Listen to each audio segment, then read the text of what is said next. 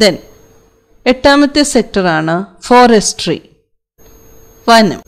Forestry സെക്ടറിൽ എന്തൊക്കെയാണ് പ്രശ്നങ്ങളെന്ന് നോക്കാം. Deforestation or loss of forest, അതായത് വനനശീകരണം അല്ലെങ്കിൽ വനനഷ്ടം എന്താണ് ഉണ്ടാക്കുന്നത്? That leads to climate change, കാലാവസ്ഥാ വ്യതിയാനം ഉണ്ടാക്കുന്നു. സോയിൽ എറോഷൻ, അതായത് മണ്ണൊലിപ്പുണ്ടാക്കുന്നു. ലോസ് ഓഫ് വൈൽഡ് ലൈഫ്, വന്യജീവികളുടെ നഷ്ടം. And damage to food chain and ecosystems, ഭക്ഷ്യശൃംഖല, പരിസ്ഥിതി വ്യവസ്ഥകൾ എന്നിവയ്ക്ക് നാശമുണ്ടാക്കുന്നു. And less tree coverage which results in less rainfall and less oxygen and more pollution. അതായത് ആ ഡീഫോറസ്റ്റേഷൻ അല്ലെങ്കിൽ വനനശീകരണം മരങ്ങളുടെ എണ്ണം കുറയ്ക്കുകയും മഴ കുറയുകയും ഓക്സിജൻ കുറയുകയും കൂടുതൽ മലിനീകരണം ഉണ്ടാക്കുകയും ചെയ്യുന്നു. പ്രശ്നപരിഹാരം എന്തൊക്കെയാണെന്ന് നോക്കാം. Reduce, reuse and recycle paper so that fewer trees are cut.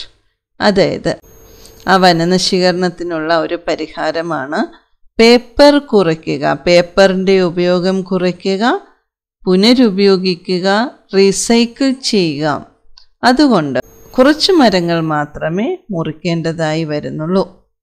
Then അടുത്ത ഒരു റെമഡിയാണ് avoid buying products such as Ivory which we can get only by harming animals.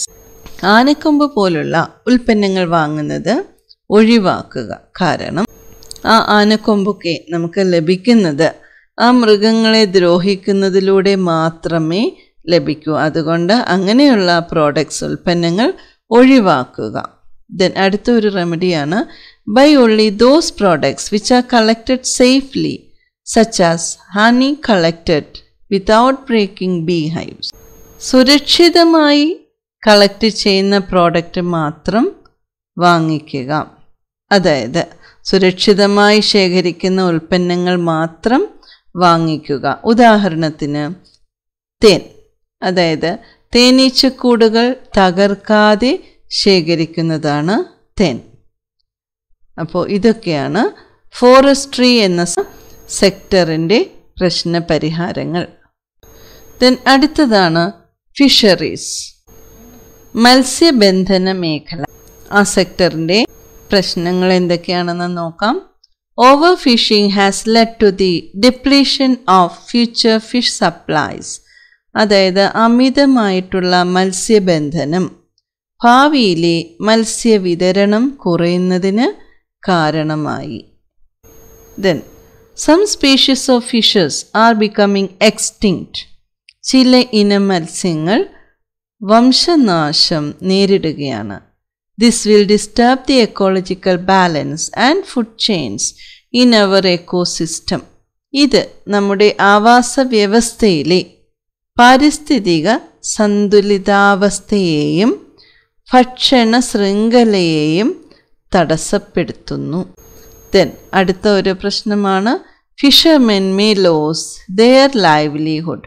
അതായത് ഈ ഓവർ ഫിഷിംഗ് കാരണം, അമിതമായിട്ടുള്ള മത്സ്യബന്ധനം കാരണം മത്സ്യവിതരണം കുറയുകയും മത്സ്യത്തൊഴിലാളികൾക്ക് ഉപജീവനമാർഗം നഷ്ടപ്പെടുകയും ചെയ്യാം.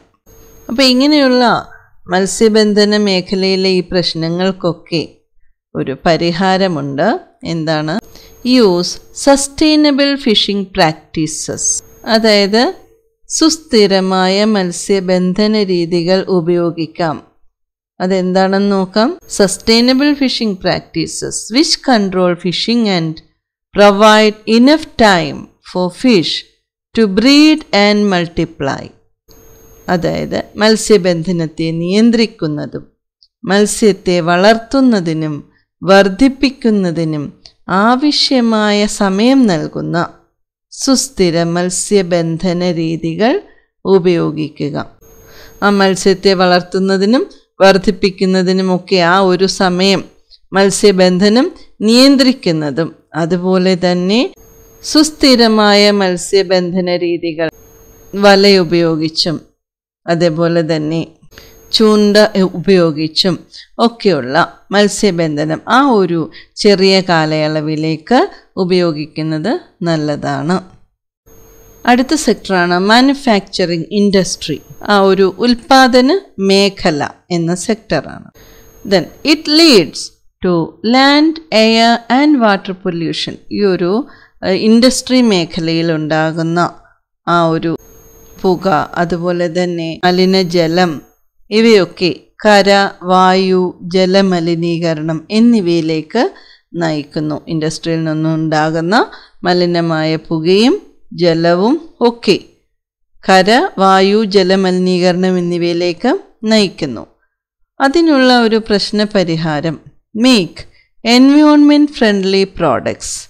അതിൻ്റെ ഒരു പ്രശ്നപരിഹാരമാണ് പരിസ്ഥിതി സൗഹാർദ്ദ ഉൽപ്പന്നങ്ങൾ നിർമ്മിക്കുക എന്നത്. അതിലൂടെ ഈ മലിനീകരണമൊക്കെ തടയാൻ സാധിക്കും.